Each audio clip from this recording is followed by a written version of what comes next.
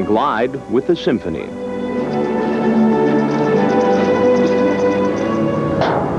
Cool. She has a taste for Marlboro cigarettes and high-performance carburetors.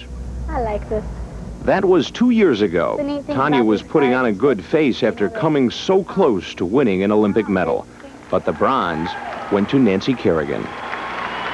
Just going to the Olympics was my dream, but actually being in there and being fourth place, I'm thrilled with fourth place. I mean, I was a little bit disappointed with not getting a medal, but the next Olympics only 2 years away, and so I can look forward to that. Her ambition and ability developed early, and she quickly learned that skating was a good escape from a messy home life. Here is a little girl who grew up in the rough side of town with, for all practical purposes, a split family. Her father was her mother's fifth husband. She was purportedly abused as a child, loved by her father, had a love-hate relationship with the mother. The ice rink became her home. She spent less and less time at school. At the age of 15, Tonya dropped out and fell in love with a boy named Jeff Gillooly. He has given her unconditional love and support through all the ups and downs.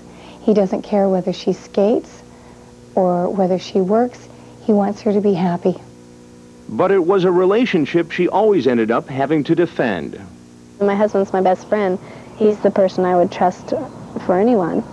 If anybody accomplishes what they've always wanted to accomplish in life, I don't think they'd want to be alone to do that, and I'm just glad that I'm not alone. At about the same time, Gillooly was a bit more candid about the behind-the-scenes turmoil. She's definitely set in her ways, and we might get into a little brawl now and then about what's going to go on, and usually she wins. So I mean, I'll admit it to the world, she's the boss of the family. That's about as good as it ever got for Jeff and Tonya. Circumstantial evidence seems to be that he was very disruptive element and influence in her life, and when he's been around and they've been together, her life is much rockier from the outside than it is when those times when they're apart. Tonya and Jeff used to come to this bowling alley outside of Portland. It was here Tonya was seen shooting pool and smoking cigarettes. There was a flurry of bad publicity about that, but Tonya didn't seem to care.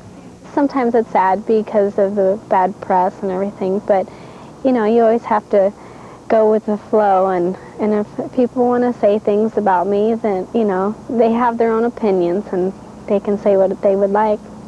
That was her attitude. I am Tonya Harding, a world-class skater. Darlene Ferguson was a friend to Tonya during the bad times. She was around when Jeff and Tonya were featured regularly in local police reports for domestic violence. Tonya continued to skate despite the distractions. She filed for divorce and was so terrified of Jeff, she got a restraining order. She was also afraid of Jeff's brother.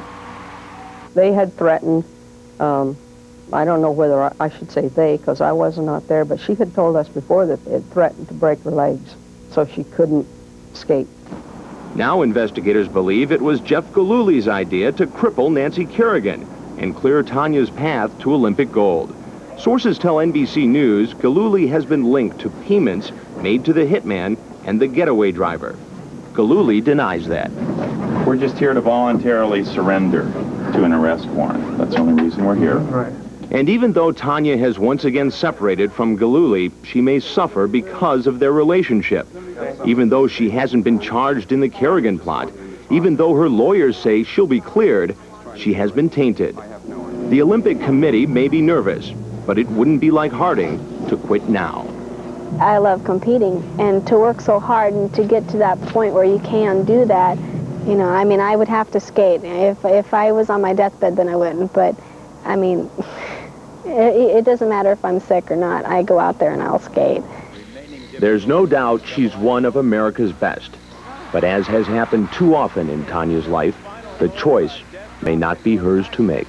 And what a moment for this young lady. Oh, nice. Just terrific, just terrific.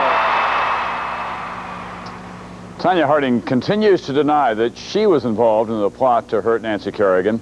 Meanwhile, the U.S. Figure Skating Association is expected to vote next week on whether to keep Tonya Harding on the team for next month's Olympic Games.